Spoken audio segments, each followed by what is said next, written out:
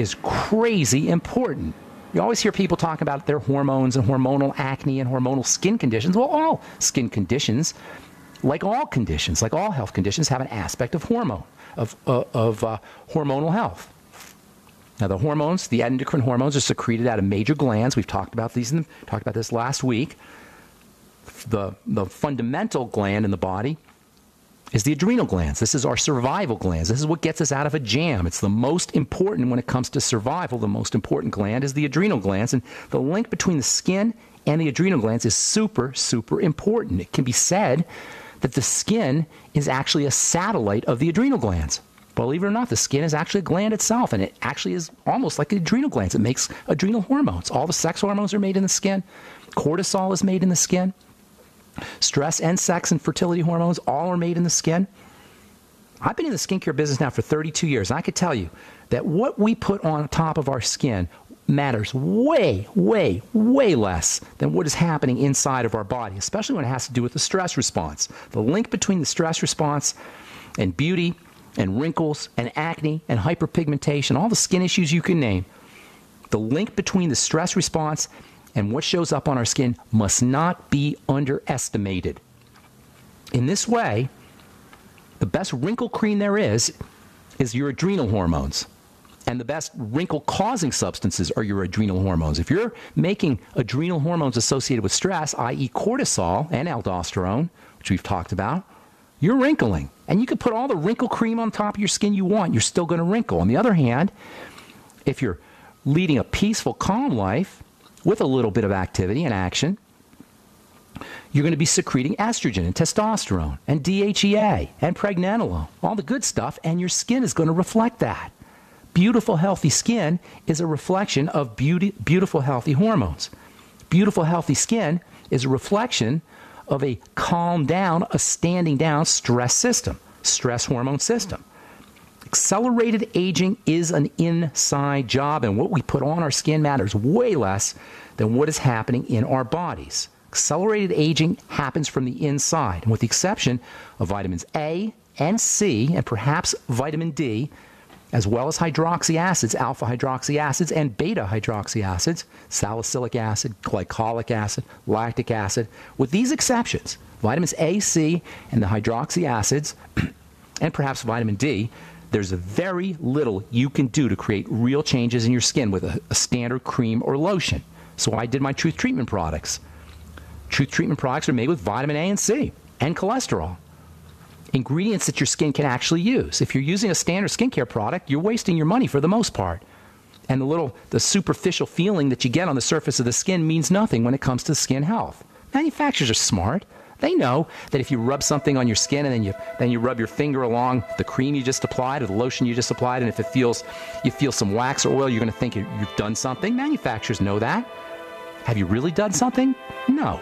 The only way you're going to do something is by using vitamin A, vitamin C, perhaps vitamin D, and as well as hydroxy acids and few other substances, including cholesterol. All right. Got more to say about the adrenal glands and skin health and the stress response. We'll do that when we come back from our break and take your phone call. Okay, we are back on the bright side. I'm Pharmacist Ben. Thanks for joining us. Got a full board here. As soon as somebody drops off, you can give us a call at 844-236-6010, 844-236-6010. Let's go to Nancy in Tennessee. What's going on? Welcome to the bright side, Nancy. Hi, Ben. Hey. My grandbaby was born 2 weeks ago. Okay. And congratulations. She's, healthy and everything, except, awesome. Yeah. They do these newborn screenings now. Okay. And her IRT level is high. Which genetic screenings you're talking about? Yeah, genetic screening, blood work. Okay. She has a high IRT, which is it indicates cystic fibrosis. Right.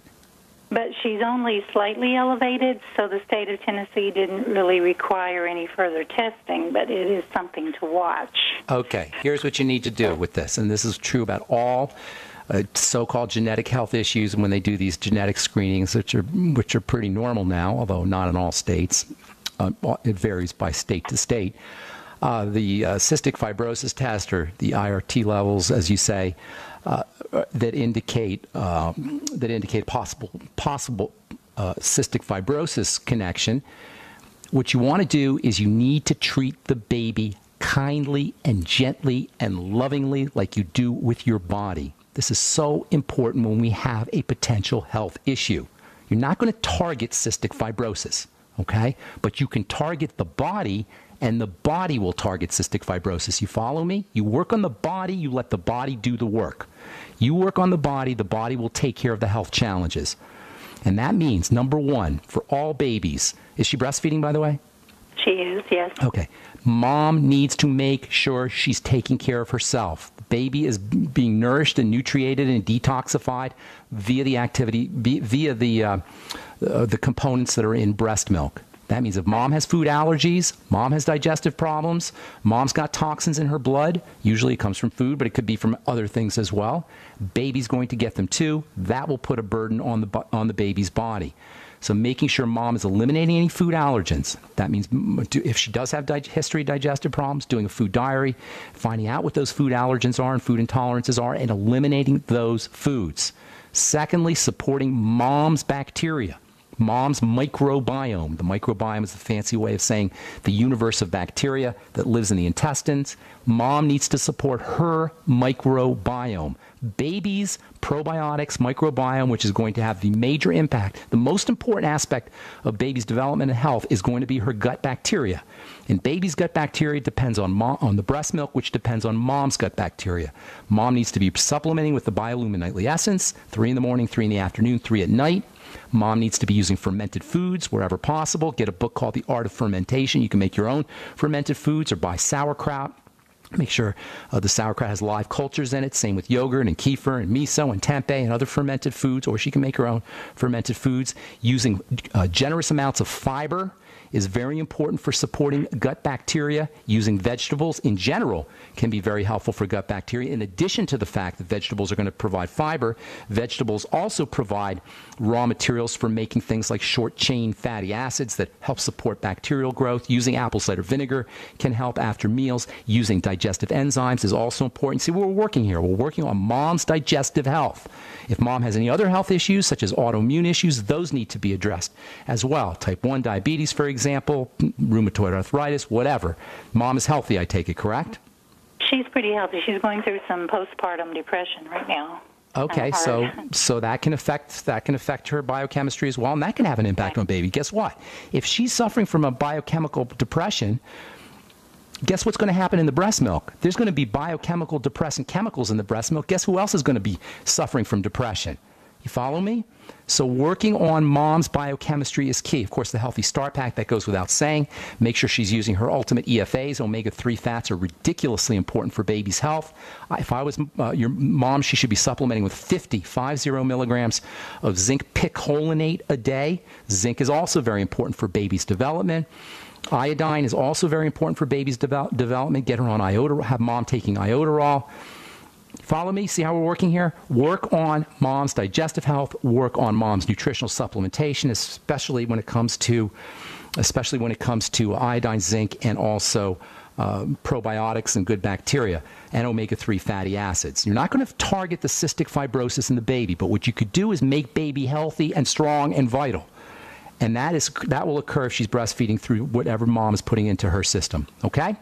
Okay, what about selenium? Selenium's also very, very important for mom, and then it'll come out in the breast milk. The whole Mighty 90 is very important, all of them. If you take selenium, do you need to make sure you not take it close to any other foods because it's bind with... No. I mean, if you absolutely want to, do every single last loophole, perhaps selenium shouldn't be taken with fiber. Because fiber might tie up the selenium, or phytates in vegetables might lock it up. But for the most part, that's not much of an issue for most people. Okay. Okay? Okay, thank you. Thank you so much. God bless you. Don't forget your vitamin C either. That's just your all-around anti-stress vitamin. All right, I got to move. Thanks, Nancy. God bless you, and congratulations. All right, Tanya in Oklahoma. What's going on? Or Toya. I'm sorry. Yes. A friend of mine's son has sores on his scalp. Okay, Toya, I need you to speak into the phone, and if I'm on speaker, you got to get me off speaker because I can't hear you. Okay, I'm sorry. My voice is gone, so I'm going to have someone talk for you just 1 second. Okay, go ahead, Toya. A friend of mine's son has sores on his scalp. Sores on his scalp? Are you saying sores? Okay. Okay. So, all I'm hearing you say is sores on the scalp. Is it an older person, younger person? He's younger. Okay. Sores always mean the body is not healing itself. Chronic sores. I mean, if you have a sore from something that rubbed on your skin, that's different. But chronic sores that don't heal means something is preventing the healing process from occurring. And there's one word that you got to know. It's called inflammation.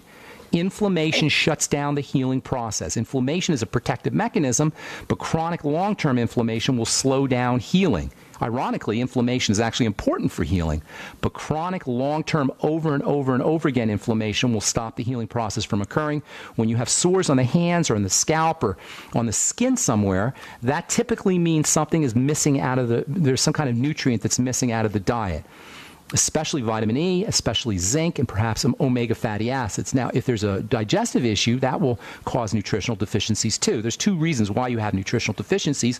One is because they're not being absorbed, and one is because they're not being taken. So if there's any digestive issues, those need to be corrected, and they're very typical. Toya, nobody just has sores, so what you need to do is look for other health challenges that this person has. Usually it'll involve digestion, as I say, and sometimes there'll be a blood sugar component as well. Those are the two fundamental points of breakdown that substand or are underneath all symptomology: digestion and blood sugar. So first of all, you're going to correct the digestive issues if they're there: probiotics, good bacteria, food diary, eliminate problem foods. And then secondly, you're going to work with the blood sugar system, restricting your intake or this person's intake of fast-burning sugars, breads, pastas, rice, potatoes, fruit juice, desserts. You know the drill. Then there's the supplements specific for healing. Zinc is probably the most important of all the healing nutrients, and zinc deficiency is very common, number one. And zinc absorption from the gut is very easily compromised, especially in the presence of lots of sugar. Zinc and sugar are mortal enemies.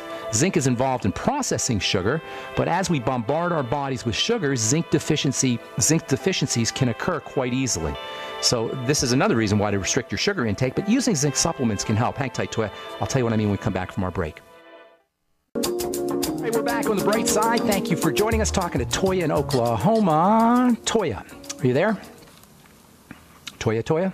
We have Toya? Can you hear me?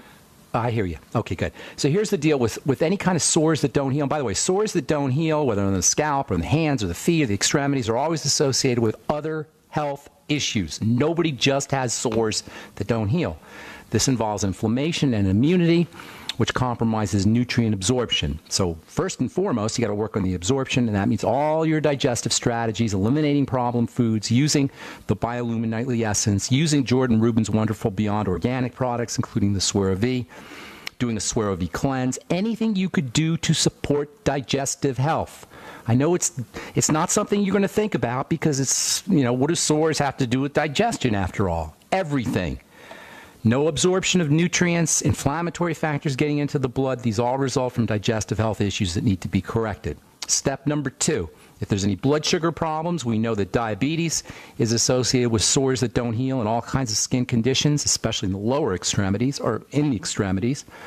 That means if there's blood sugar issues, those need to be addressed, eliminating problem foods and then using nutrients that help support the blood sugar system. Get your friend on the Healthy Start Pack, that goes without saying, and make sure they're using essential fatty acids. The ultimate EFA is very, very important for skin health. Then there's all kinds of very specific nutrients for healing. Zinc is your superstar skin healing nutrient. Zinc is actually stored in the skin. Zinc stimulates collagen production.